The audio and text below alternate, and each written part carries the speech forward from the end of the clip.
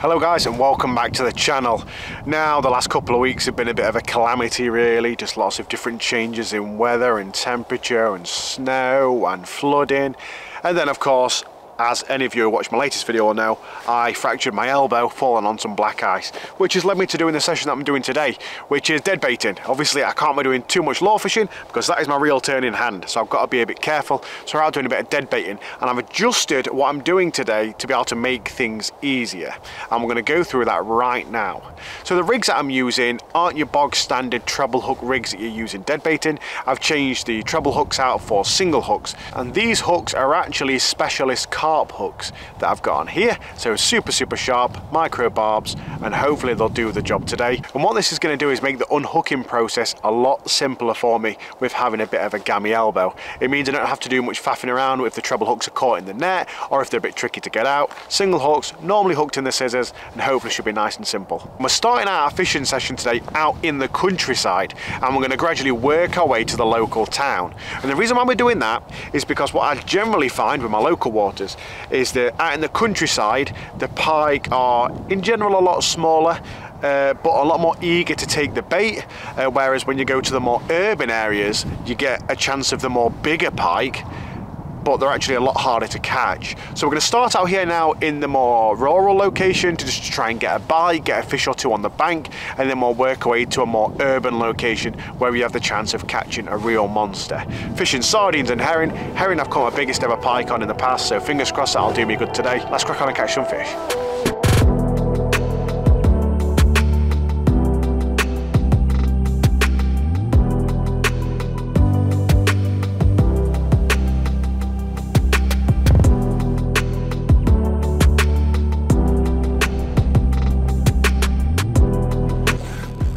Yep, first fish. Oh, back line was on. That might make me lose that fish. Didn't realise back line was activated. No, we still got it. Oh, it's tiny. Ow, really hurt my arm then. Oh, I need to be careful here. Tiny, weeny little jack pike. Like I say, hooked up on the single hooks. That's what I'm using today to make it safer. Really nicely hooked. I'm probably just going to drop him down into the net, into the margin to unhook him.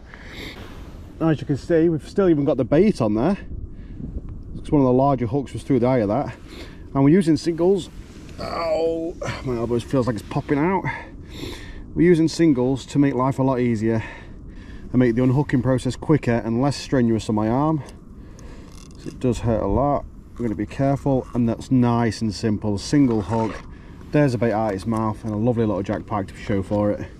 Honestly guys, that bait wasn't in the water for more than a minute and it went flying under. Tiny little jack pike. It's what we expected out here in the countryside, unfortunately, but we're gradually going to make our way towards sort of bigger fish territory. So I'll get him chucked back and we'll get cast straight back out there, because I did think I saw another fish top just down the canal. Hopefully it's a bigger one. Right, let's see if we can get another one.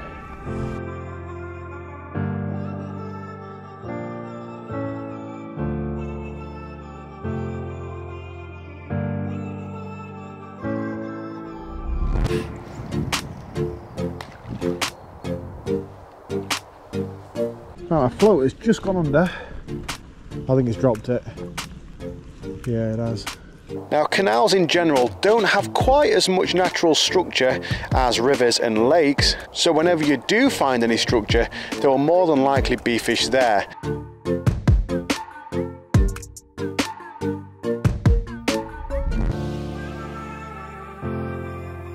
I think I want to take.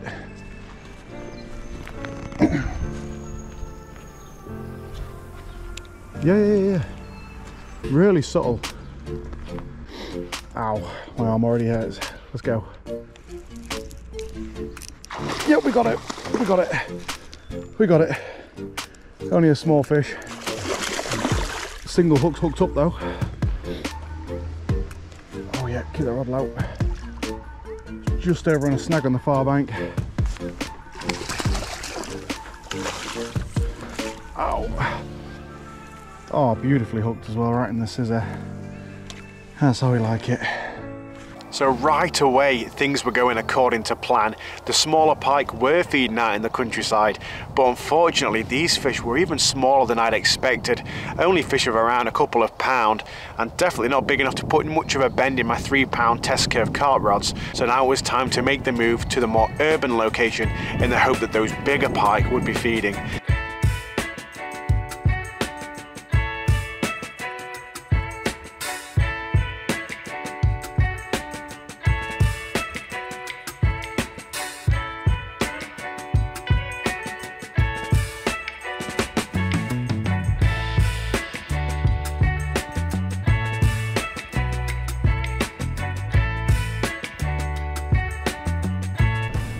Yep, definitely just got to take. Check me drag with me gammy arm. Well, see if we can get the hook set. Fingers crossed, guys. Single hooks. Yep, I think we got it. I think we got it. I think we've got it. Yep, we've definitely got it. Definitely feels better than the small one we caught earlier. Oh no, it's not, it's tiny. About the same size. I'll take it though. Lovely little jack pike. Well, I came to a more urban location hoping I'd find a bigger pike. And I think I found one smaller than the first one. It's tiny. Where are the big pike hiding, eh? Right, let's try and find this one's mum. We've got about an hour and a half left, maybe 2 hours left. See if we can get one more bite from a good sized pike.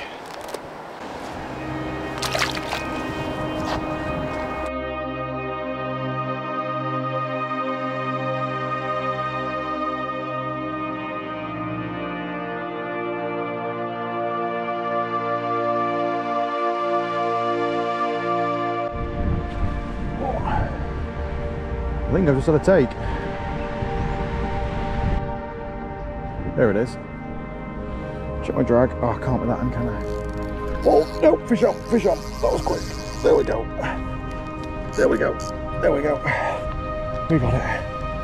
Oh, it's a struggle with a busted elbow. That feels like a good fish, actually. Single hooks as well. Loosen that drag off a little bit.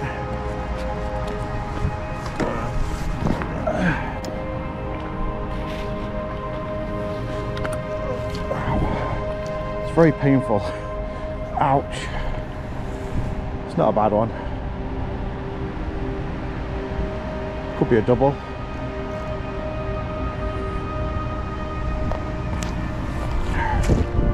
Come on. You're probably wondering why I'm not super hyped playing this fish, and it's because I was in a lot of pain, I had people behind me watching, and I just really didn't believe this fish was that big. I didn't have a clue.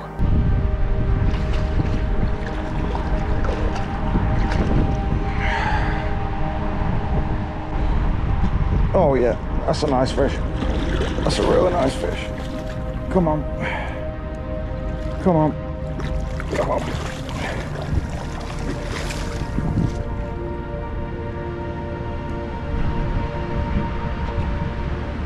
Come on. That's a really nice fish.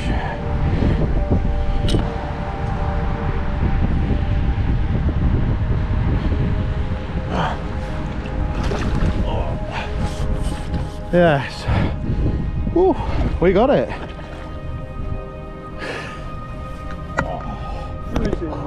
Pike. Is it? Yeah, it's a really nice one actually. Yeah. Now, during the fight with this pike, from the entire process of hooking it to actually getting it in the net, I never actually realised quite how big it was. I was in a lot of pain with the elbow, I was really struggling, and I just assumed it was a fish. It was possibly a big double, which is an amazing fish, but I didn't quite realise how big this fish was until I lifted the net out of the water. Oh, thanks buddy. Do you want to, I'll just lift it out for you so you can have a look at it before I sort it out. That might be a 20. That might be a new personal best. If I don't drop it back in the water. Won't be the first time I've done it. Really nicely hooked too, on the single hooks. In fact, it's just one hook in its mouth, right in the scissor.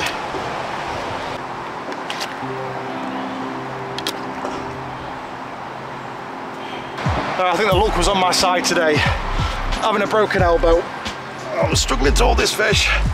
Oh, that is a pike of 24 pound. A 24 pound urban canal pike. Caught on the single hooks. I changed in my rigging to help me out with having a broken elbow, which isn't helping right now. And that is an absolute beast. Biggest pike I've ever caught in my life, probably the biggest fish I've ever caught. Absolutely amazing. What a crog from the canal. Right, let's get this girl well rested and get her back. That's amazing.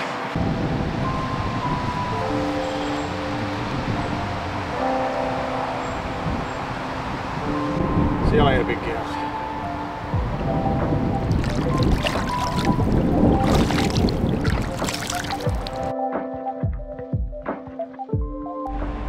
I have never seen anything like that before in my life. It looks like two pikes stuck together. It doesn't make any sense. What the hell?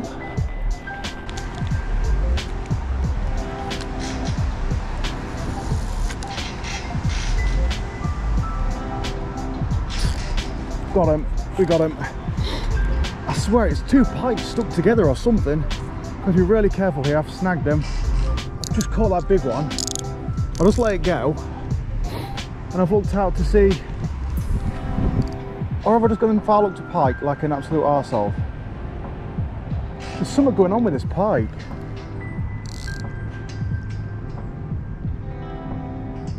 Sorry, I know it's not the best thing to see someone foul looking a fish, but I saw this fish like rolling around on the opposite bank, getting stuck in all the sticks and branches. It couldn't move. Oh my god, look at the state of this fish. Oh my god, look at the state of this. It's huge as well.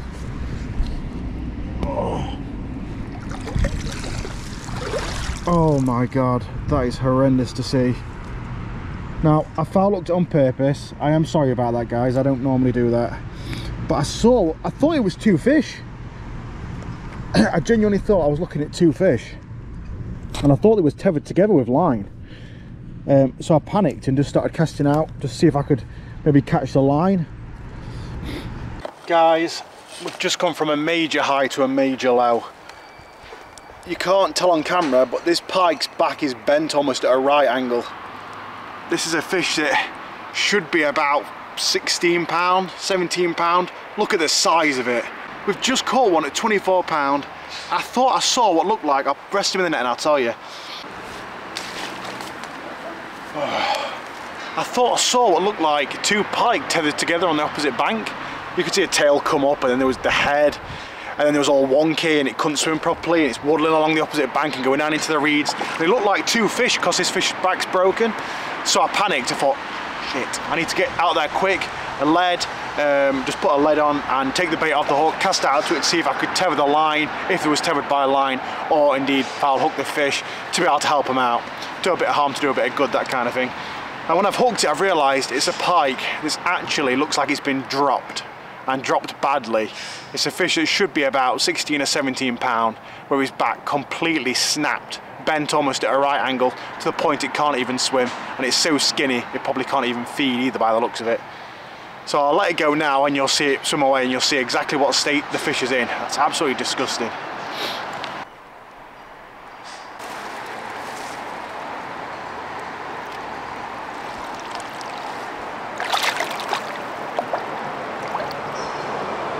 Guys, did you see the state of that fish? That's a big pike for the canal. That's probably in the sort of top 5 pike in this stretch. There's not many big fish. Obviously I've just caught the biggest pike known to be in the canal, which is great, but that is disgusting and disturbing. And I know that after I upload this video, this area is going to get hammered. It's part and parcel of making these videos. And I just want people to be so careful. Make sure you've got the right protective equipment. We have got a path here. There is a bit of grass, but there's also a path. So like I've used a mat and the grass at the same time to unhook the fish. Don't get standing up with your fish and dropping them. Make sure you take care. Hit the bites quickly. I don't want to see fish in that state. Fish of that size in the canal is absolutely horrible. Right, so we're going to end the video on a high note. We're not going to end it on a sad note. We're going to end it thinking about that massive 24-pound canal pike that I caught today, which is absolutely amazing. As far as I'm aware, it's the biggest pike in the canal. In fact, I believe it's the biggest fish in the canal. At least the biggest fish I've ever caught was the grass carp at 22 pound.